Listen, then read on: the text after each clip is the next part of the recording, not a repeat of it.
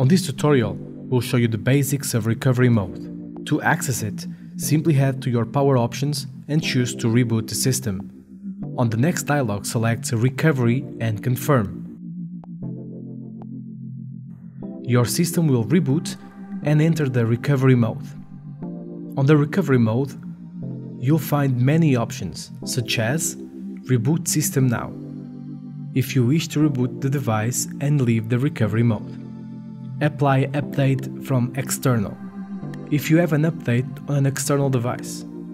Apply update from cache, if you wish to apply a previously downloaded update which is present in cache memory. Apply update from ADB, if you wish to apply an update via Android Debug Bridge.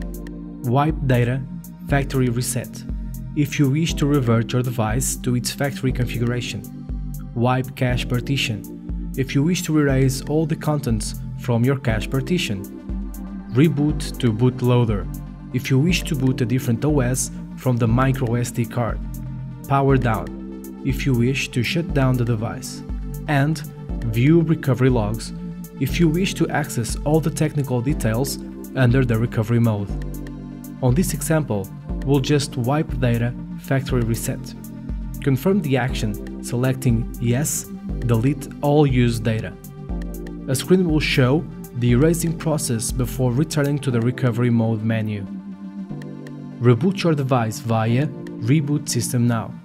The boot animation will appear and your device will be reverted to its factory settings.